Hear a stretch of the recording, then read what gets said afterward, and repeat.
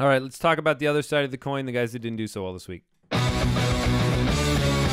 Pooped in his big boy pants. It might be done. It might be over. I don't think Peyton Manning will be started by a fantasy football player again.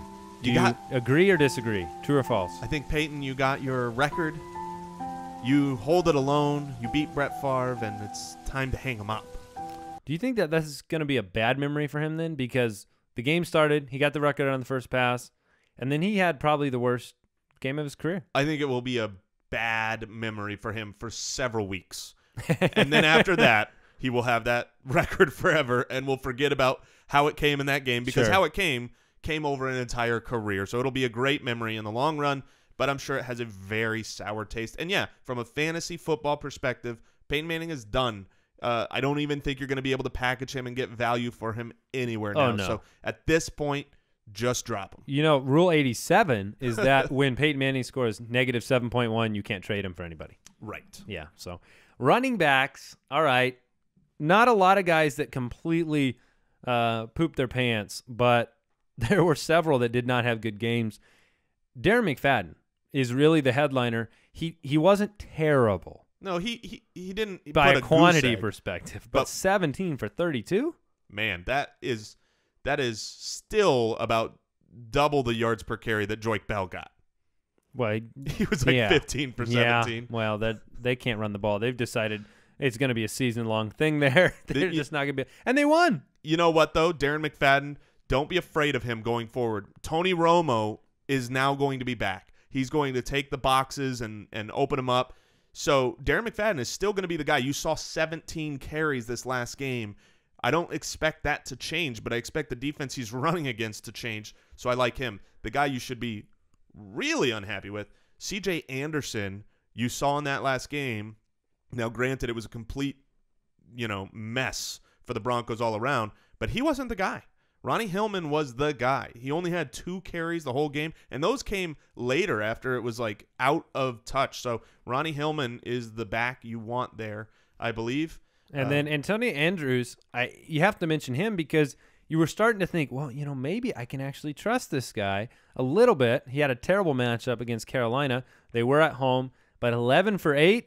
Come on, Antonio. Yeah, I mean, I would expect somebody a little more. Flexed him out this week. For sure, but it was a bad matchup. I mean, you've seen a lot of decent running backs. Frank Gore, who's been great this year, had a terrible game against Carolina. So, quick sidebar. One of the things that you notice, the talent levels are what influence the matchup so much. You have a guy, even Doug Martin's been a little bit of a victim to this, but when you have these tough run matchups, if you're just a volume back like Antonio Andrews really was, he wasn't like this guy's going to set the world on fire. It was, okay, he's going to get all the carries. Right. So when those guys run into matchups like that, it is trouble in fantasy football. Yeah, it is trouble. It's a very good point. So, all right, let's talk about the onslaught of wide receiver disappointment. Oh, man, there were a ton of wide receivers who Tell everybody what you did in our league. Yeah, so despite my own words last week, so I have I've got what I at least thought was a great wide receiver core of Allen Robinson and Alshon Jeffrey, Randall Cobb, and Mike Evans. I needed 3 of those, and so originally I had sat Mike Evans, but I had said to a lot of people that I would think because of the injury to Alshon, the matchup, that you should play Mike Evans over Alshon. So I put Evans in my lineup. I was happy with it. And last minute, Sunday morning, I made the swap back. But it's all right. I'm still going to win. Go 8-2. So lead the league. Alshon, 3 for 23. Jeffrey was maybe getting his snaps managed a little bit based on the groin injury reports. Yeah. And he's got another terrible matchup this next week. Still probably, some lingering effects of the groin. So, I don't see him. I think rest of season, he's a clear wide receiver 1, but he's going to have another middling game. I expect it to be better than this next week, but, a wide receiver 2 next week. What's going on with Stefon Diggs? Not a whole lot, and that's the problem with being the number one. He had 3 for 42, but he's the number 1 wide receiver for a team that does not air it out a whole lot. The Minnesota Vikings have just not done anything through the air, and that's why they got Teddy Bridgewater. That's why they're running with Adrian Peterson. They got a guy who's going to slow the game down, be better for a defensive team, not make a lot of mistakes because he doesn't take a lot of risks. And that's just not good for Stefon Diggs. What do you do with Diggs next week against the Packers? I think you put him in that flex consideration still because he is the number one. The Packers, you got to watch with Green Bay and see if their cornerbacks are healthy next week. That's been a big change, whether they've got a good or bad defense. So he's a flex consideration next week. Jordan Matthews, 3 for 21. Jeremy Maclin, 3 for 17. Sammy Watkins, 3 for 14. Let's talk about those three, and then we'll get to the gooses. Yeah. Let's get to the gaggle. We'll get to the gaggle of terrible wide receiver play. Yeah, so Jordan Matthew, Jeremy Maclin, Sammy Watkins. Some of these were matchup. I think Sammy Watkins, he had a very bad matchup.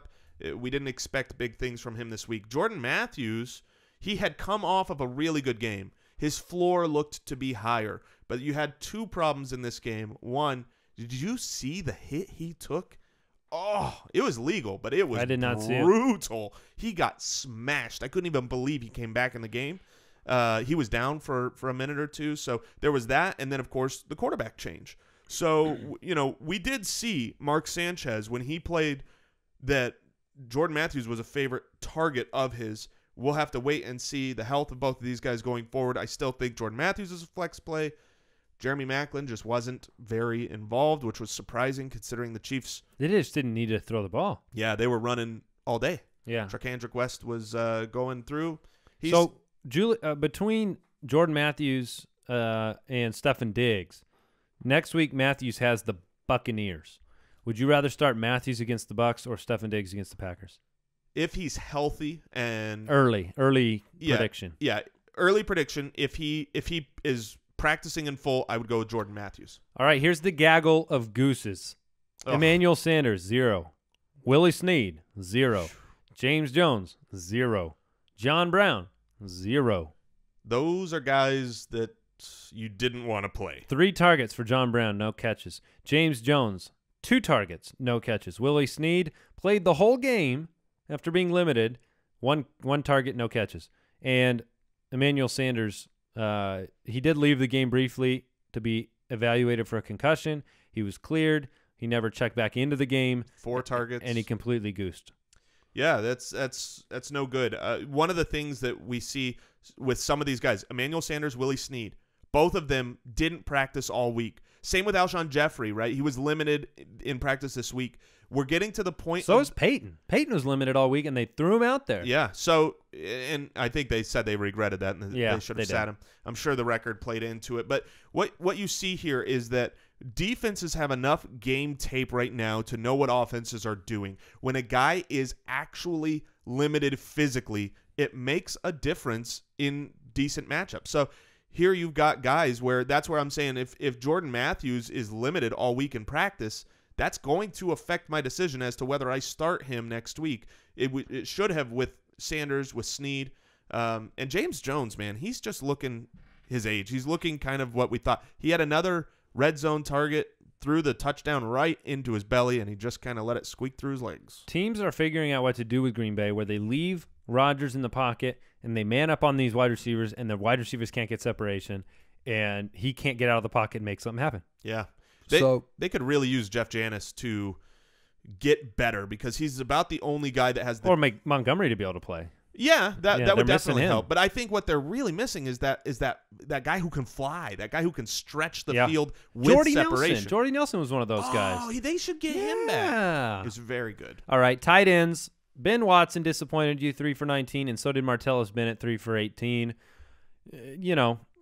I'm fine starting both going forward.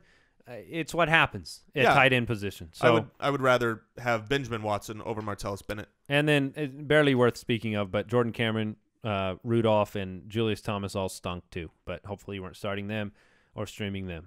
Couple kickers, bad games from a couple kickers. That's going to happen. McManus, obviously, they got into field goal range a few times, but they were down so much they were just going for it on 4th down.